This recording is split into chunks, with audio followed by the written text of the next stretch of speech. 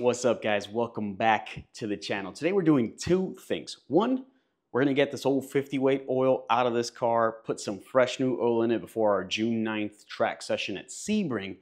The next thing we're doing is a little bit of myth busting. Now, I was on the tubes and I saw a video from Jakob from StraightPipes, and he owns an 07 Z06, I believe, or an 06.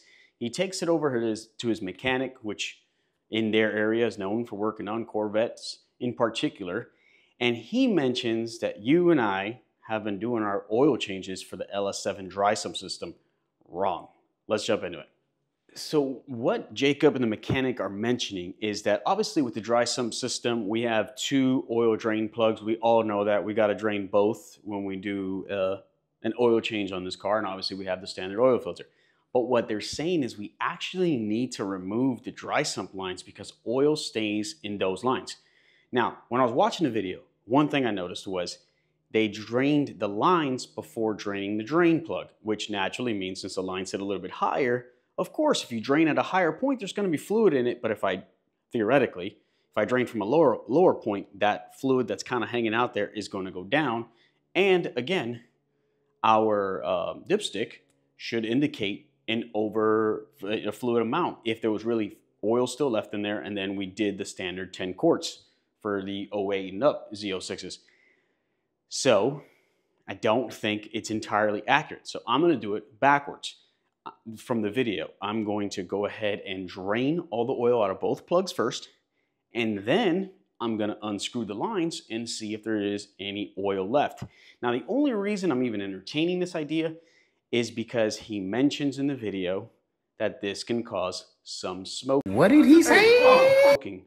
And we all know this old girl here still loves to smoke on wide open throttle. Now, we've pretty much got it down to it's only smoking at very peak RPMs, so it's not as critical to me anymore. But I still want to entertain the idea, and I want to be able to bring that information to you guys, because I did notice that I felt like it was done backwards, and that's why they found oil in the lines. So I just want to either debunk it or bring it to the attention that, hey guys, let's start disconnecting these lines. I will say, I also talked to some of my other Corvette buddies, and they did mention that K-Tech, which is well known with the Corvette platform, does recommend doing this. So I'm gonna go ahead and do it. Let's jump into it and let's get this done.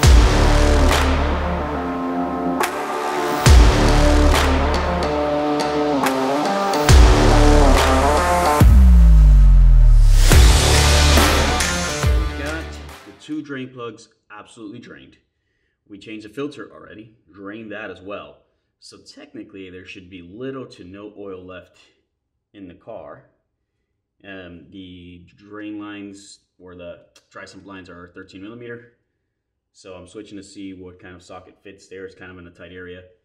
And I'm gonna unscrew it and then pull them back out and see how much oil I actually really get out of those things after both plugs have been drained entirely. So, time to myth bust or learn something new.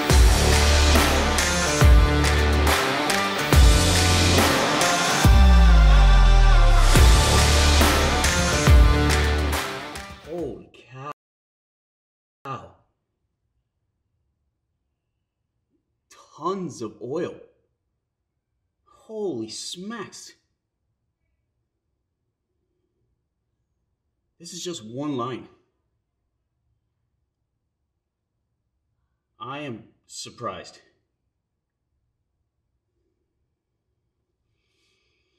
Well, I almost thought I'd be clickbaiting the title by saying that we were doing the oil change wrong, but actually, in fact, we were, well, Jakob from StraightPipes was actually right. When I pulled the initial line, so there's two lines from the dry sump, you can unscrew them, pull them together. I pulled one at a time. I honestly went down there thinking nothing was going to come out of this thing. So I actually, what I should have done was put a measuring cup or something like that and actually see how much. But that very first line I pulled out after doing both drain plugs and the filter, there was still, I would say, a quarter of a quart or maybe half a quart of oil in it. It was a bit, and you can kind of hear it in my reaction when I see the oil come out, because I was expecting to see little to nothing. Again, is it overly critical? Probably not so much. For guys like me that track the car and really want to make sure that you get as much of the old contaminated oil out of the system, definitely make sure you follow that step. So remove both drain plugs, go ahead and do the filter, and then with a 10mm socket, pull both dry sump lines out and drain those as well.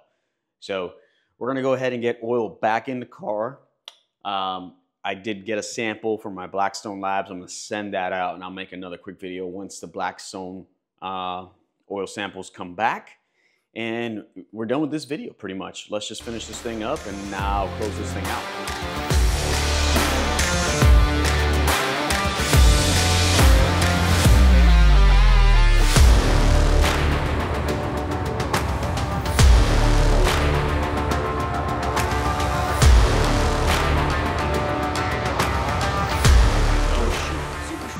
Today, I had to change the oil, and I saw that video and I was just like, wait a minute, I got potentially a little bit more contaminated oil left in my car. Obviously they said that it can lead to smoking, and you know, old Smokey here still doesn't want to get rid of the old smoke that it likes to do with the smoke shows on the track. So I figured, what the hell, let's pull the lines, let's try to myth bust it. But it was actually pretty accurate. I will probably put this in my process every time I change my oil. Mainly because I want this thing to be as healthy as possible. And as you guys know, if you guys follow my channel, I change the oil quite often. Almost after every track day, I clean the oil out of this thing. So hope this helped you guys a little bit, you know, and something new for the oil change. I am sending out my oil out to Blackstone Labs, so we already got it in here. I'm gonna be shipping it out now in the next hour. So hopefully in the next couple weeks, I'll have a new analysis with the 15W50. The first one I did was on the 10W40 from Motul. This is 15W50 from Mobil 1. The same exact oil that's in the car now again, because I did like the oil pressures that I saw on track. So we're gonna keep running the 15W50 for the coming months. For those guys that are like, oh, you can't run that because it's too thick. And I live in Florida. It's 8 o'clock in the morning right now, and it's already 90 degrees. Not worried about it. I'm gonna keep running 15W50. This is a primarily track car. It doesn't really see much road use, so not too concerned with that. But if you watched this far, make sure you like, subscribe, and I'll catch you in the next one.